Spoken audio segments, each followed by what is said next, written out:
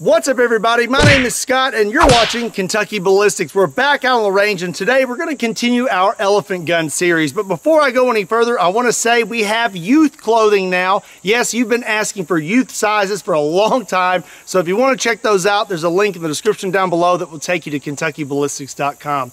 Now for today's video, we're going to shoot some clear ballistic gel. You've requested it, so we're going to do it. Let's go get set up and get started.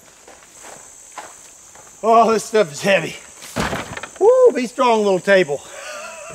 Okay, so the fine folks over at clearballistics.com sent this over to us. This is 10% clear ballistic gel. This is the FBI block, I believe. It's 16 inches long, and we got 3 of these things. So, I'm gonna line them all up, and we're gonna see how much of this it takes to stop the elephant gun. While I get this set up, I want to say thank you to Big Daddy Unlimited for sponsoring today's video. If you're a firearms enthusiast like me, you want good deals, but you don't have time to look for them, you want to check out Big Daddy Unlimited. They do all the work for you. You get all the best deals in one spot, and all you have to do is pay for a simple membership. It's pretty cool stuff, and I think it's worth checking out. Again, a big thank you to Big Daddy Unlimited for sponsoring today's video. I have to say, the fine folks over at Clear Ballistics really outdid themselves today. I mean, look at how clear this block is. That is looking good. All right, we've got 3 different types of ammunition today. They are all 458 lot, but we have 3 different types. So you've seen this one a lot. This is the Hornady DGX 500 grain 458 lot. This is a bonded lead round with a very thick jacket.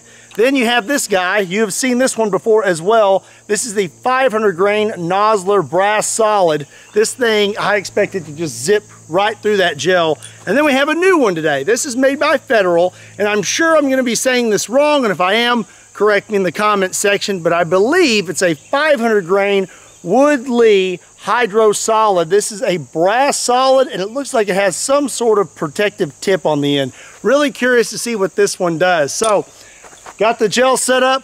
Let's go get the elephant gun and get started.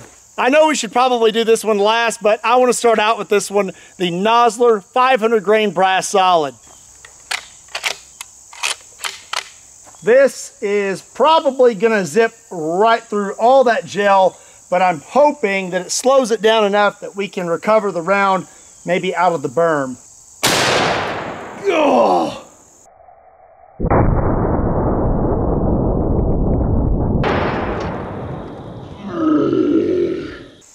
I don't think we caught that. Nope. Man, you know what? I think I have a used block of ballistic gel in the back of the truck. Let's set that up too. This brass solid is no joke. Okay, we now have 64 inches of ballistic gel. If this does not stop the 500 grain brass solid 458 lot elephant round, I don't know what will.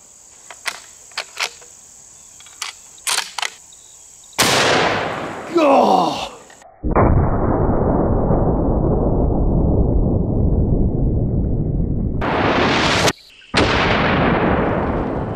This thing kicks so hard. I love it. Oh my gosh. Wow. Okay. We're not going to catch it, ever. So let me show you the damage. So, look at that wound channel. 64 inches of ballistic gel. I just can't believe this. What I really can't believe is that it continued straight for 64 inches. Most of the time, something will shoot out the side of the block. It just loses control. But that thing just kept plowing through all that. Absolutely impressive. So anyways, here's where we hit the second time, and you can see that wound channel just keeps going and going, and then you see it goes into this 3rd block, and then here's the 4th block, and it came out right here.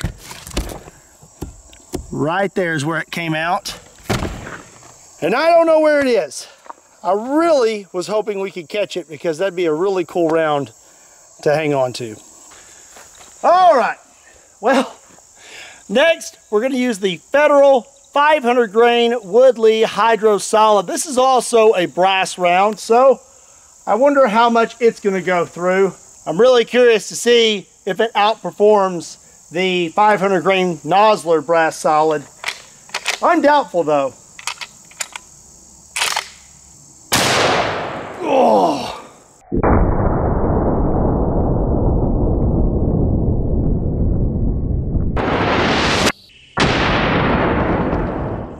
Woo! Let's check it out.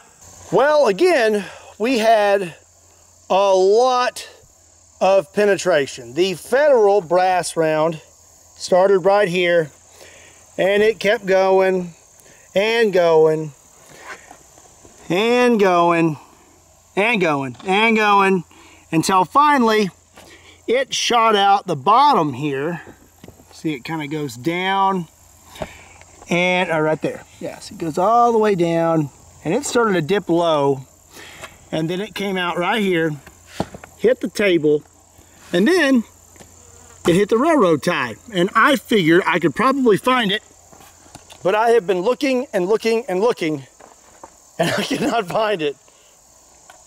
Upon further inspection, it looks like it actually went into the railroad tie and shot through there.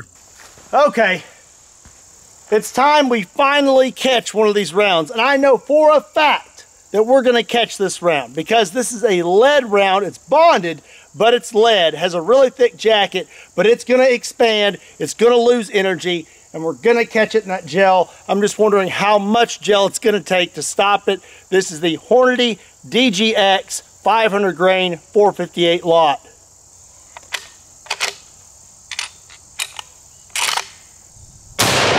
Golly!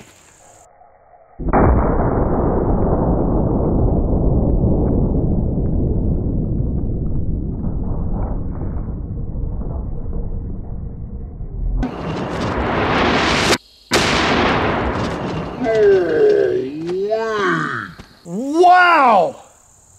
I can see that wound channel from here. That's pretty big. Wow. So it looks like the round went through about 41 inches of ballistic gel before finally stopping, and delivered a heck of a lot of energy to these gel blocks. Let's dig that thing out of there.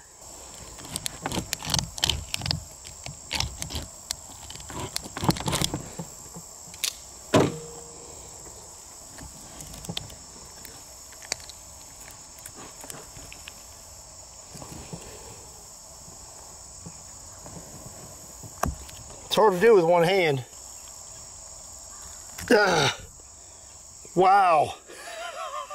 So we finally managed to catch one. The Hornady DGX delivered a ton of energy to that ballistic gel. Penetrated 41 inches. We have really good expansion, and it doesn't look like the round broke up at all.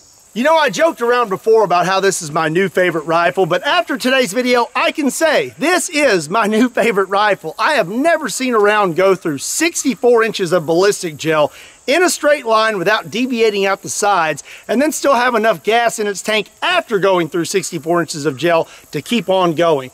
Really impressive. I'm going to keep this elephant rifle series going. I've got a few things planned on my own, but I still want to know what else you want to see me shoot with the elephant rifle. Leave your answers in the comment section down below. If you enjoyed today's video as much as I did, do me a favor and hit that like button. And if you're not subscribed to Kentucky Ballistics, do yourself a favor and hit that subscribe button. Also, make sure you check me out on Patreon, Facebook, Instagram, and Twitter. And make sure you check out Kentucky Ballistics clothing. Links to all those can be found in the description down below or on my website, KentuckyBallistics.com. Again, my name is Scott. Thank you so much for watching Kentucky Ballistics, and I'll see you next time.